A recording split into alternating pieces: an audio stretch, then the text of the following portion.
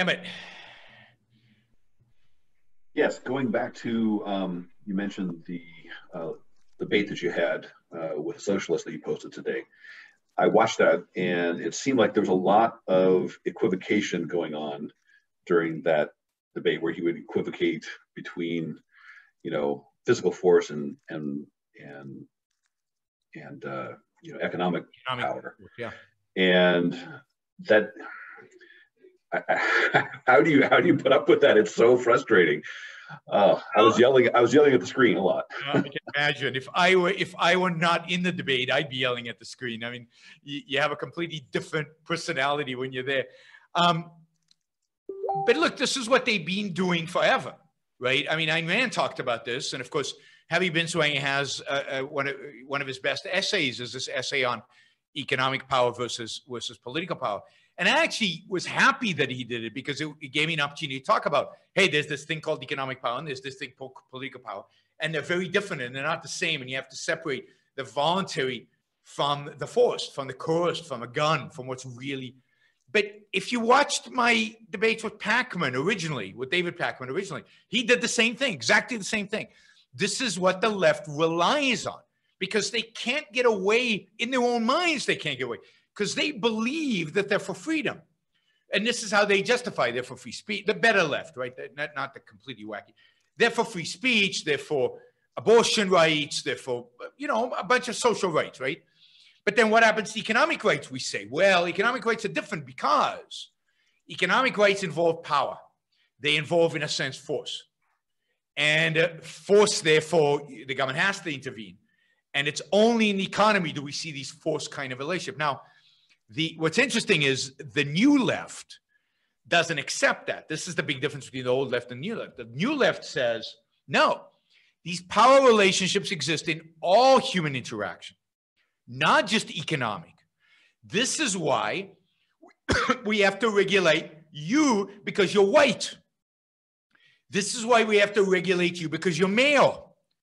Because you're white or male or whatever, you now have a power relationship vis-a-vis a woman or vis-a-vis a minority.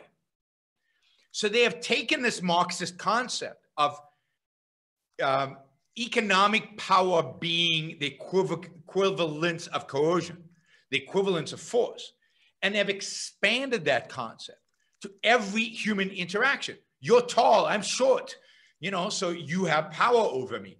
And this is the whole intersectionality. We create now whole sciences of who has power over whom, under what context is, in which situations. And we need to then restrict the people with power. We need to regulate them in a sense. We need to constrain them so that they don't exert that power over others. And it's not it's not coercion. It's self-defense. Because you're tall and I'm short. And I can't help being short, and you can't help being tall. So we have to chop your legs down or do something to prevent you from exerting this power over me that you can't even help yourself but do because you're white. They recognize you can't help yourself but being white.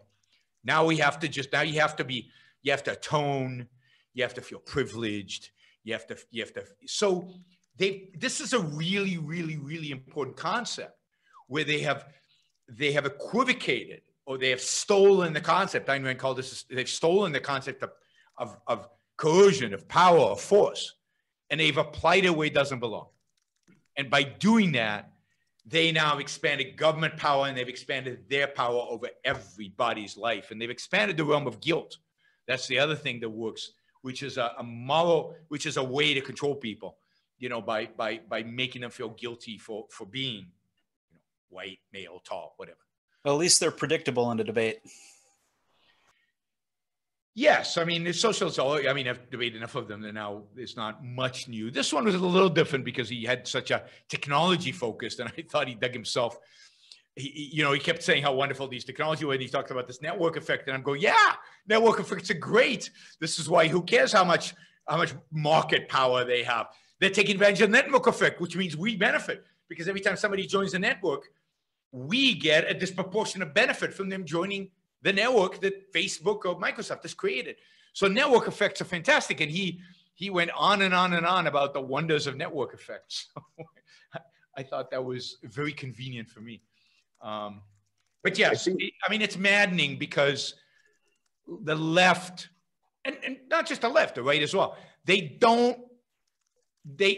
he started, I'm going to define freedom, and then he doesn't. He just describes two different approaches to freedom with no definition, no idea of definition. And nobody defines anything anymore. And you notice in their minds, all these concepts are floating. They mean nothing. And the left, this equivocation on the issue of force is the key to understanding the left attitude towards all these issues. I did seem to notice a difference between your conversation or David Pakman's moderation, in that he seemed to have a really good grasp from his previous conversation with you of your position. So he was able to kind of lead you and articulate it. So that seemed. I thought David did a really good job moderating. So I thought he was very good. I was a little worried. He skewed it a little bit in the other guy's favor, but not in any significant way. So I thought he did a very good job, and I would do it again with David moderating, because I do think it was good. It was good. So hopefully we'll do more of these. I thought that one went well. I think even the leftists who watch it'll at least cause them to think. Some of these ideas challenge them. What we need today, what I call the new intellectual, would be any man or woman who is willing to think. Meaning, any man or woman who knows that man's life must be guided by reason, by the intellect, not by feelings, wishes, whims, or mystic revelations. Any man or woman who values his life and who does not want to give in to today's cult of despair, cynicism, and impotence, and does not intend to give up the world to the dark ages and to the rule of the collectivist brute. Using the super chat, and I noticed yesterday when I appealed for support for the show, many of you stepped forward and actually supported the show for the first time. So I'll do it again. Maybe we'll get some more today.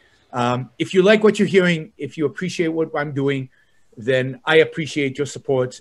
Those of you who don't yet support the show, please take this opportunity. Go to yaronbrookshow.com/support, or go to subscribestar.com, Yaron Brook Show, and make a kind of a monthly contribution to keep this going.